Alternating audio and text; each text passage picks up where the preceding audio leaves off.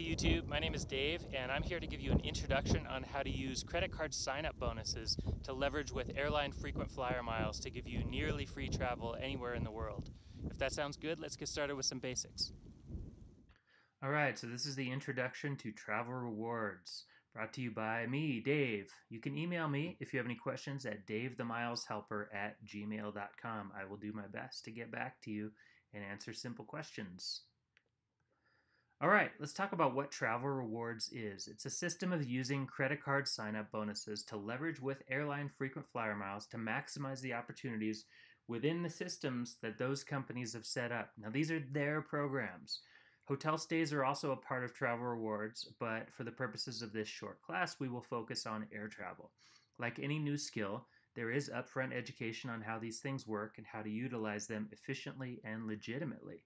Working within the guidelines set forth here, this should actually help your credit and not hurt it.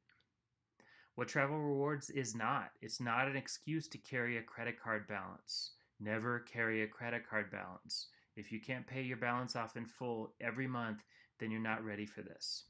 A reason to spend more than you normally would. Don't go out and buy major expenses just so you can get the rewards for it. It is not a good plan. This is not for people with bad credit. You need a minimum credit score of 700 and 750 should qualify you for the best cards. Don't start the program if you're going to need a loan in the near future and you are just barely above a credit score that you will need or will help improve your rate. Wait until that's done and then start this program. The key to success with award travel is flexibility. Award travel is not always very flexible, except Southwest Airlines. We love them. The flexibility needs to come from your end. For example, if you are going to your cousin's wedding in New Zealand and you have 3 weeks notice, you're most likely not going to get a very good award redemption with the airlines directly, but you could always use the online travel portals to find these flights. The redemption value is less, but you'll still get better value using these points than paying cash. We will cover online portals later in the presentation. There are 3 types of travel reward cards: fixed value cards, co-branded airline or hotel cards, and transferable points cards. Let's talk about fixed value cards. These offer, after meeting a minimum spend on a credit card, a credit amount that can be applied to travel spending made on that card. These are the most simple types of travel rewards cards to use, but do not offer as much value as other types. Redemptions on fixed value cards. Redemptions on fixed value cards are as simple as purchase your travel on your fixed value card. Wait until the purchase posts on your account. Use your earned miles, in quotations, because they're really not miles, to erase the cost of your ticket. Now let's talk about co-branded airline and hotel cards. These are offered through different banks. It matters which banks. Different banks have different rules. Once you reach the spending requirement for the sign-up bonus, the bonus miles are added to your frequent flyer account for that airline to use as you would like. You should use these points sooner than later. Otherwise, if they are ignored, they could expire, sometimes in as little as 12 months, if there is no activity in your frequent flyer account for that airline. These miles cannot be transferred to other airlines. However, flights can be redeemed with partner airlines. The best value in redeeming miles is in business class. Redeeming airline miles is as simple as logging onto an airline's website and searching for award availability. Award availability is almost always easier to find in economy, but if you know where to look, business redemptions are out there, especially if you're flexible on your travel. Let's talk about transferable points cards. Once you reach the minimum spending requirement for the sign-up bonus, the bonus points for that card are added to your account. You can use those in a few different ways. Here's a Chase Ultimate Rewards example. These points can be redeemed in 3 ways, listed here in increasing level of value.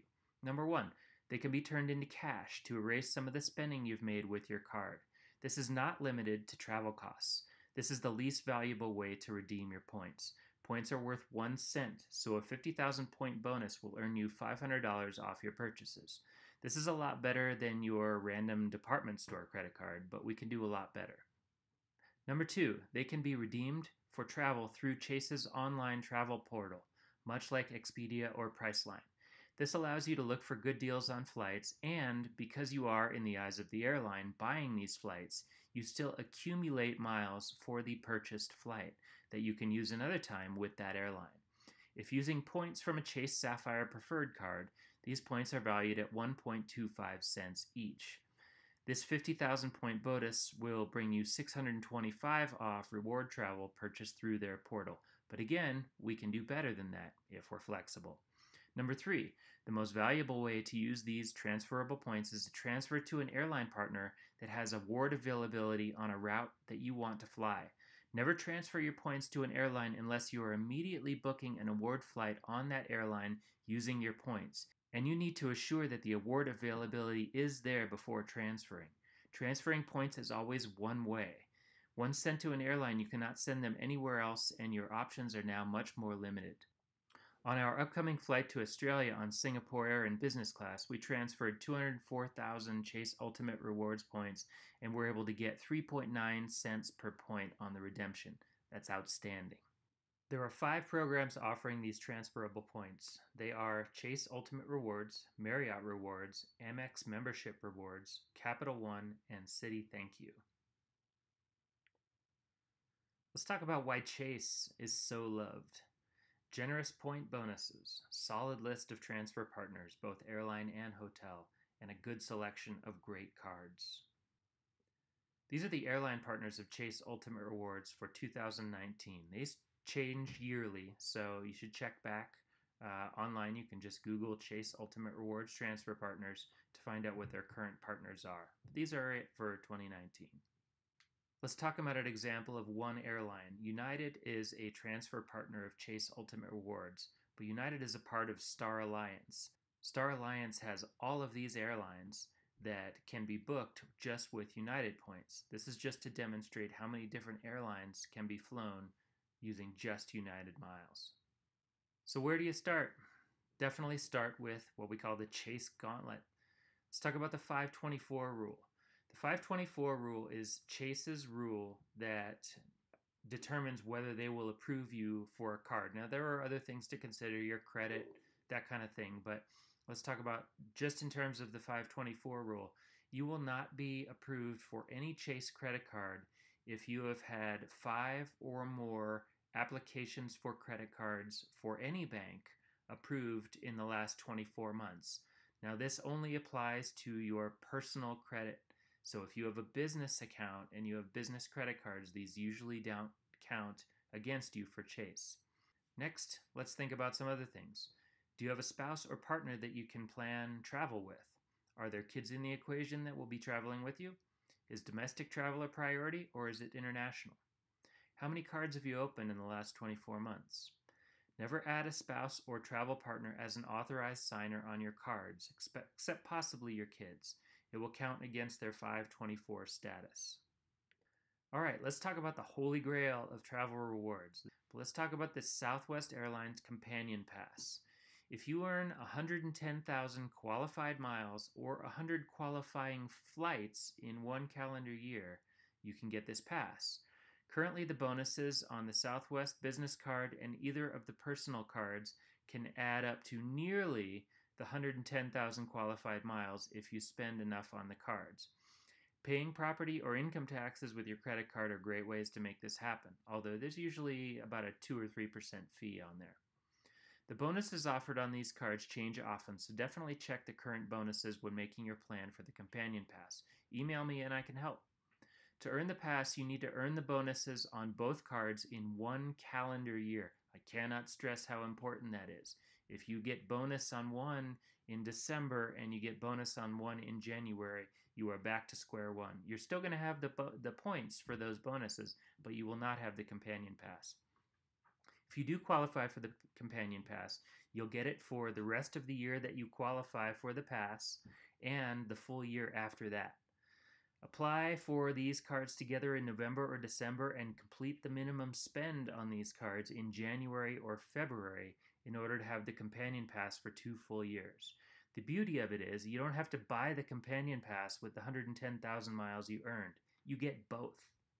Let's look at a sample Companion Pass booking.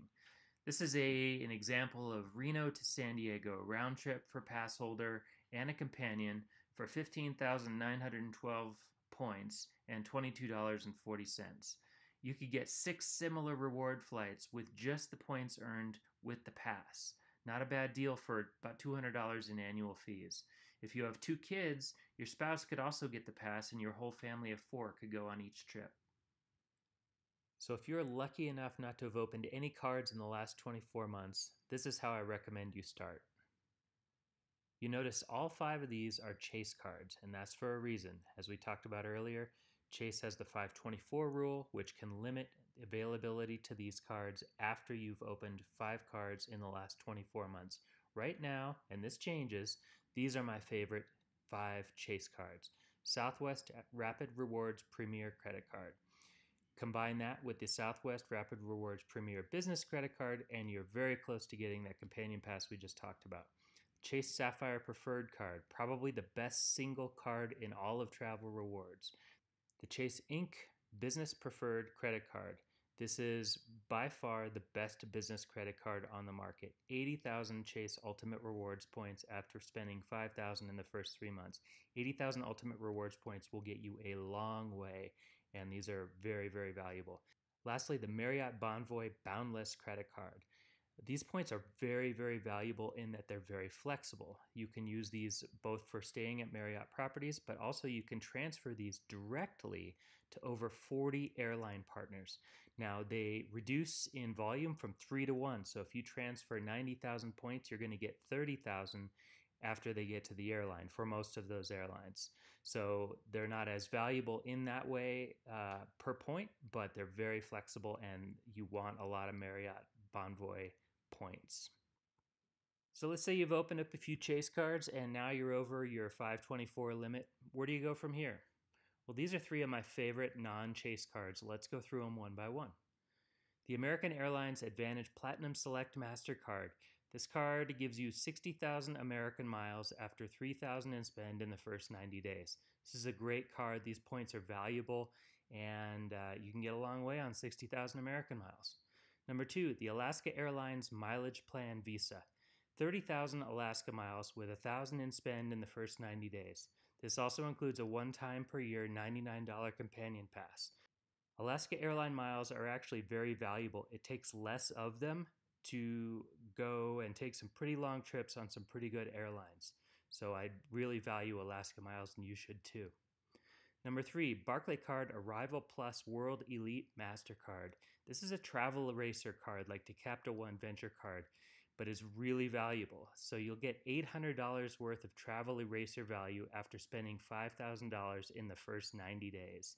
Here's an example of why this could be really useful. We recently took a trip to Thailand, and for 5 days we stayed in this really nice beachfront resort. It wasn't a part of any chain, not a Marriott or Hyatt, so you couldn't use points directly. But we booked a $900 stay for the 5 days. We used this $800 to erase, and that stay ended up costing us $100. All right, now let's talk about redemptions. Now that you have all these points and miles, how are you going to use them? Let's talk about the bad news. The world of redemptions is seemingly infinitely complicated, much more so than the earning of the points and miles. Now let's talk about the good news. You don't need to know everything about redeeming flights to every destination, only a reasonable amount of info about the destination that you are targeting. There are a huge amount of award travel blogs out there. Google for the recent articles regarding your destination and see how to best do it. Also, you can hire a service to find the best reward travel for you. If you're busy and you don't want to spend the time on finding award availability, then delegate it. Let's talk about card management. Most cards allow you to earn the bonus multiple times. For Chase Sapphire, for example, you can cancel the card after using the points and reapply for the card 24 months after you last received the bonus to earn the 50,000 points again. Some cards allow you to do this in as little as 24 months after earning the last bonus. Keep track of when your annual fee will come due. If you have already used the points or miles, consider closing the card or at least negotiate some extra points in return for paying the annual fee. They want your business and they will try to keep it. Never cancel a card if you still have points in your account. You will lose them. Points and miles sometimes expire. If you have built up points, use them. If they sit dormant in an account, either within the bank or within an airline, they might expire.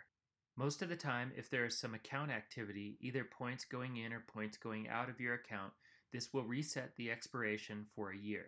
Each program is different though, so know their policy or just use the points and miles in travel.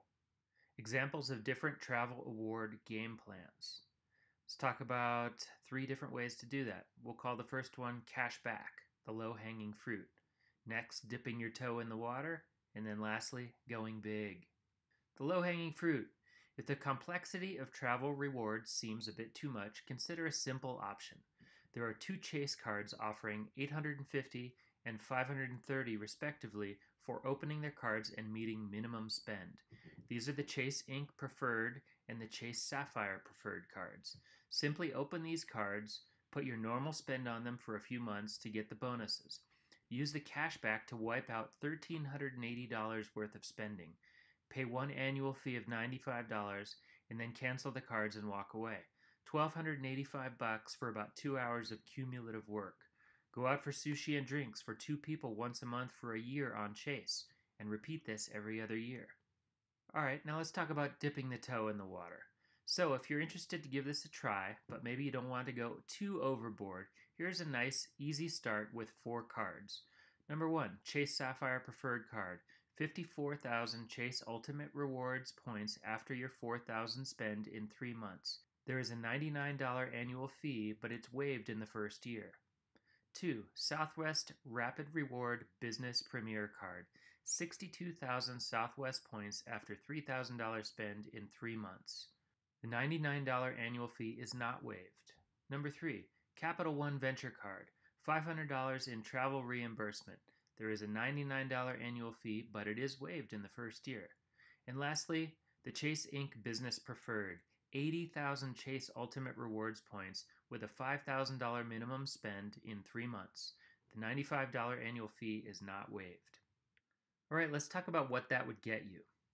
That would get you 1 round-trip flight to Europe in economy class using Sapphire and Ink points.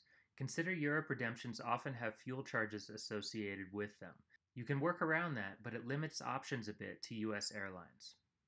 Number 2, a $300 hotel reimbursement while you're there, plus $200 covering taxes and fees on the flights. This all due to the Capital One Venture $500 travel credit. Number 3, at least 2, maybe 3 round trips on Southwest for 1 person. Number 4, leftover Ultimate Rewards points for possibly another hotel stay. This could easily be done every other year. Total annual fees for year 1 adds up to $194. Total travel value, $2,800. Now let's talk about the third idea of going big. This is our family's plan. These are a sample of my cards. I actually just finished going through this round and I ended up having about 15 cards in the first about 20 months or so that I was doing this. These are the cards that my wife is working on. While I work on my cards, she's resting hers. When I'm done, then she starts applying for her cards. That way, we alternate the minimum spend, and it helps to make that minimum spend on each card. Now let's talk about what that kind of program will yield. Number 1, San Francisco to Singapore on Singapore Airlines in a brand new A350 in business class. 24-hour layover in a high-end hotel for that night. Singapore to Perth on Singapore Airlines brand new 787-10 in business class, plus 6 days staying in Perth with friends. Perth to Sydney in business class on a Qantas A330. 6 days in a Sydney VRBO paid for with Capital One travel eraser miles. Sydney to San Francisco in business class, upper deck on the majestic Qantas 747-400. At least 6 domestic round trips on Southwest Airlines for 2 people with the companion pass. 2 round trips for 2 to Cabo or domestically on Alaska with the companion pass. 2 more round trips to Europe in economy with 5 to 6 nights of hotels covered. Out-of-pocket costs. For this going big plan, total annual fees for year 1, $1,228. Fees for paying taxes on credit cards, about $575. Taxes and fees for those flights we booked with miles, about $900. Total out-of-pocket costs for all of that traveling, $2,703. Estimated retail value of that travel, $33,000. We're traveling for a 92% discount. So after getting all those cards, it's time to take a break. Once we finish getting these bonuses, we will take 2 years off from getting any new cards so that we can reset Chase's 524 counter, have a rest from this program, and travel like crazy. We will, however, be negotiating our annual fees, closing or downgrading cards where appropriate, and protecting any points and miles balances in our accounts. What to pay with a credit card? Well, you can pay your rent using a payment service called Plastic. You can pay your mortgage also with Plastic, but right now it's only working with Mastercard. You can pay property taxes, federal and some state income taxes. There's usually a fee of around 2.5%, but it's well worth it if you're working on a minimum spend for a bonus. You can pay your utilities. You can pay groceries, restaurants, gas, the obvious things. You can pay travel expenses, but hopefully those will be decreasing sharply. You can pay business expenses if you're a business owner or if you have a side hustle. You can do what's called manufactured spend. Now that's a subject for a whole different class, but look it up if you're curious. Are you ready to start your own program? Here are some steps you need to take to gather the necessary information. Open a free account with creditkarma.com. Is your credit score at least 700? Note your cards that have been opened in the last 24 months. Note any travel-related cards that you currently have open. If you already have cards that you may want in your plan, you may need to cancel them now. Ask your spouse or travel partner if they will be on board for getting cards for this program too. Discuss your preferred destinations so that you're on the same page. Educate yourself. Read through either the Frequent Miler tutorial, which is great, or complete the Travel Miles 101 class, or both. This will give you a stronger working knowledge of the systems. I would love to refer your cards to you. I can get a referral bonus for certain cards. If you do decide to get into this, I would greatly appreciate it if you would apply using the referral links in the notes below for this YouTube video. This can be a part of your overall plan, which I am happy to help you put together based on your choice of destinations. I will work hard to ensure the referral I send you is always the best deal that is publicly available, even if that means I don't get a referral out of it. I would also be happy to send you a copy of my Excel spreadsheet to help you get organized. Just email me at davethemileshelper@gmail.com and I'll send you a blank, outlined copy of the spreadsheet that I use to organize my cards, travel site logins, and vendor auto pay updates. Questions? I'm glad to help in any way I can. If you're trying to figure out which cards to get first or which cards are best for certain destinations, just email me, davethemileshelper@gmail.com. I hope you got a lot out of this video. This really is just an introduction. There's a lot more to this, but you got to start somewhere, and it is absolutely worth it if you want to see the world. Thanks for watching. Talk to you later.